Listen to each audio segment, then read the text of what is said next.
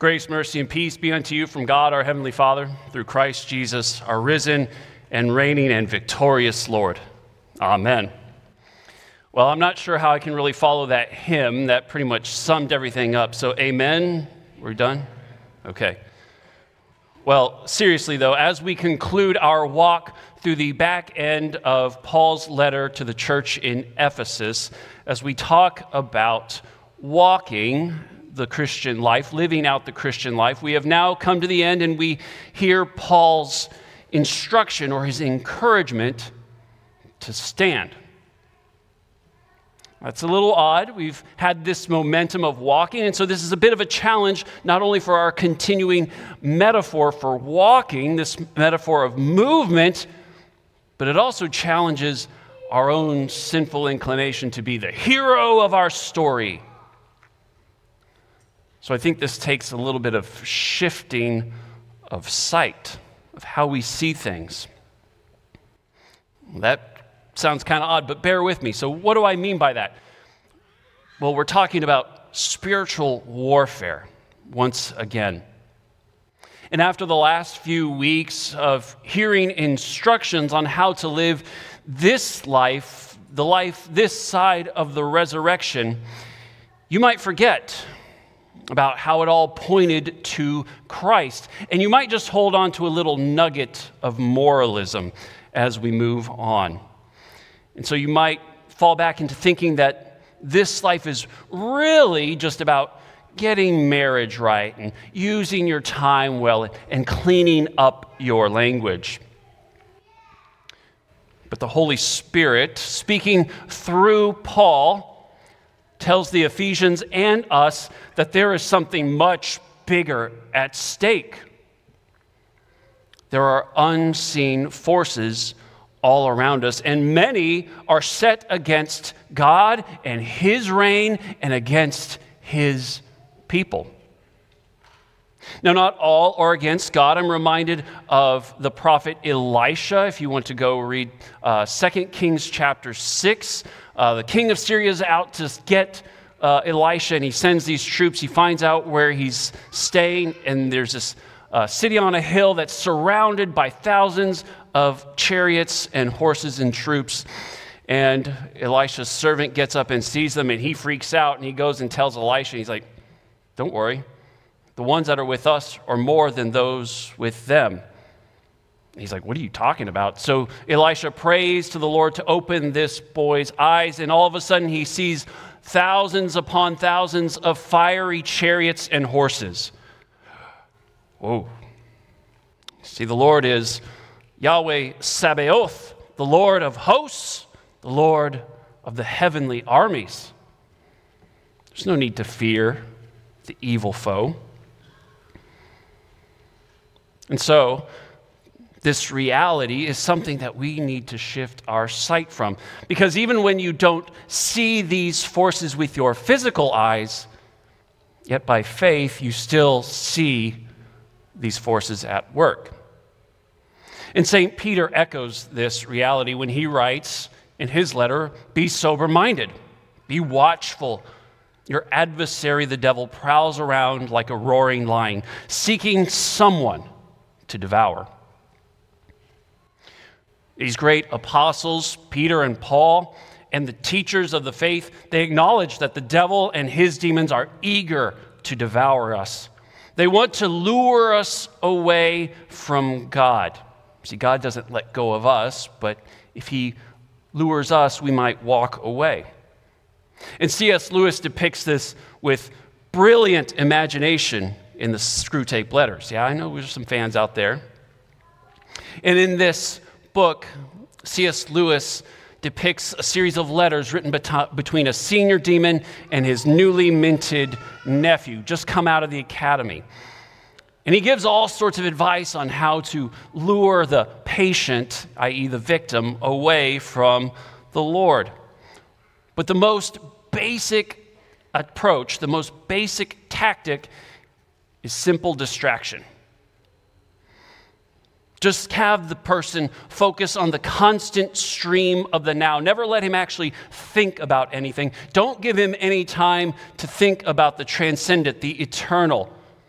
Because if he has no time to think about what is truly good, true, and beautiful, if he has no time to pray, then he'll just sink into the jaws of the devil, often unaware of his dire situation. And so Paul, Peter, and Lewis, they all recognize that we are insufficient to resist the demonic forces ourselves. But they also confess that there is one who is sufficient. Indeed, they confess that there is one who not only resisted, but who has defeated those forces. This one, of course, is none other than the Lord himself. Now, Peter implies this when he continues in the same text, when he writes, "Resist firm in your faith." Faith, of course, being reliant on the Lord, knowing that the same kinds of suffering are being experienced by your brotherhood throughout the world. Lewis's work is built on this assumption that the devil cannot bear scorn, and simply by mocking him, he must flee away. Luther echoes this many times. But Paul makes this absolutely explicit. He writes, "Be strong in the Lord and in the strength of his might." See, the focus of this very familiar text is not so much about the armor itself. Those are great pieces, the great gifts that God gives us. Yes, those are wonderful things. But think about David fighting Goliath. You remember how Saul tried to give David his armor. "Oh, thanks for taking on this task. Go fight that giant. But here, you'll need my armor." And you'd think that as the king, he'd have the absolute best armor in the land. So surely this would protect David from the mighty Goliath. Though you would think if it was really about the armor, why didn't Saul go out and fight him himself? But that's another issue. Instead, David said, "I can't use this. This hasn't been tested. Take it back. I'm already prepared." And why? Because it wasn't about the armor. David went out in faith. He trusted the Lord. He knew that the Lord would give victory, would give deliverance to his people. Because it wasn't about him or his armor or his sling or anything like that. It was about Yahweh Sabaoth, the Lord of hosts, the champion over all spiritual forces. So Paul, in light of this, encourages you and me, all Christians, to stand firm in faith, trusting the Lord, relying on his strength, not our own. But what does that look like? Well, it looks like looking to Christ. We don't focus on the armor. We don't focus on the weapon. We focus on the one who gives, the provider, the protector, the champion. We set our sights on him. We shift our focus from ourself and from the demons and onto the Lord. And yet, the Lord has given us these good gifts: truth, righteousness, the gospel of peace and faith, salvation, the word of God, and prayer. So take up these good gifts, my friends. Take those gifts that have been given to you and put them to good use. Imagine this. Christ has come and he has rescued you from slavery, out of the dominion of that tyrant, Satan. And he's brought you into his kingdom, made you one of his own, one of his citizens within his kingdom, in his great fortress.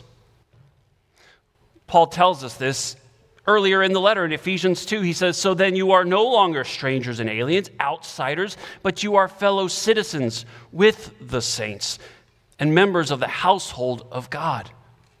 Christ has done this. He's brought you here.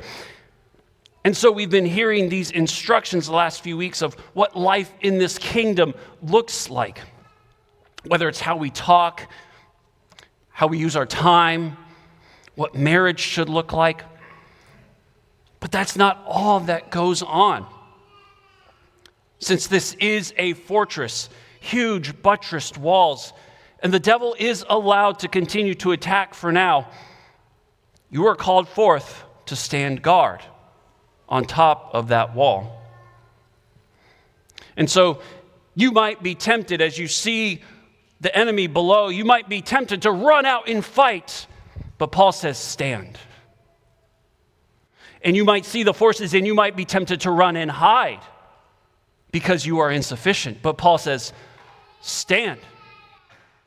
He says, stand firm because this armor is tried and true. It will not fail you. Stand firm because the Lord himself is with you. Stand firm because Christ has conquered. He has won the war. You cannot lose. See, this imagery of this armor of the Lord isn't something that Paul's just making out of nowhere. The prophet Isaiah depicts this. For the Lord himself, in Isaiah 59, the prophet sees this: justice is turned back and righteousness stands far away. For truth has stumbled in the public squares and uprightness cannot enter. Truth is lacking, and he who departs from evil makes himself a prey. Sound familiar? Yeah? Pay attention to what's going on in this world. This is the status of our world. It's not new. The Lord saw it, and it displeased him that there was no justice. He saw that there was no man and wondered that there was no one to intercede. Then his own arm brought him salvation, and his righteousness upheld him. He put on righteousness as a breastplate and a helmet of salvation on his head.